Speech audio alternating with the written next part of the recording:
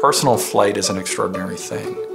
It's something that we've all dreamed of. That's why the company is called Terrafugia. It's not about the transition, it's not about the first product, it's about the movement of humanity up off of the ground and to make better use of flying.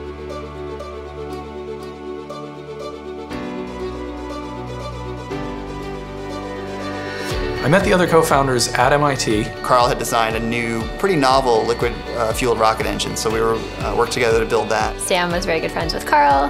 He introduced me to Carl through the MIT rocket team, which was a lot of fun.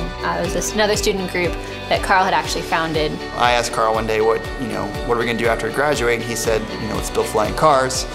He thought about it for a minute or two and said, yeah, I guess we can do that. That was probably the point in time that was the beginning of Terrafugia.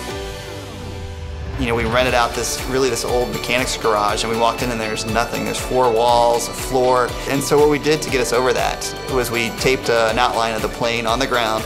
And there's a classic picture of us all pointing at the plane on the ground and said, we're going to build an airplane here.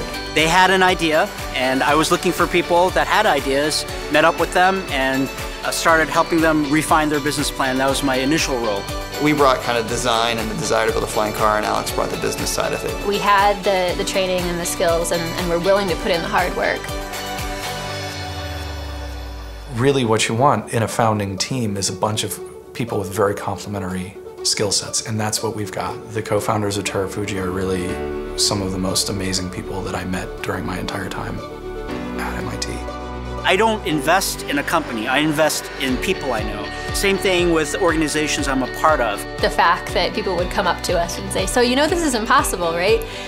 Didn't faze any of us. And I think you have to have not just one person who feels that way, but a group of people who feel that way. And with that combination, why wouldn't it happen? We do plan to be the forefront of the flying car industry. We want to be the first one to break on that market, and then we want to lead it.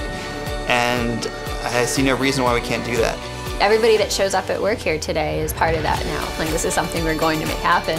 The technical challenges aren't a bad thing.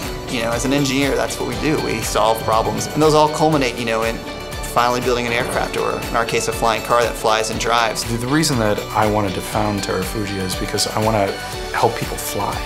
What could be better than walking into your driveway, getting your flying car, flying to work. No traffic, no speed limits. We want to make a mark on this world, and this is a way that we can do it. We have the technology at our fingertips to change the way we all get around.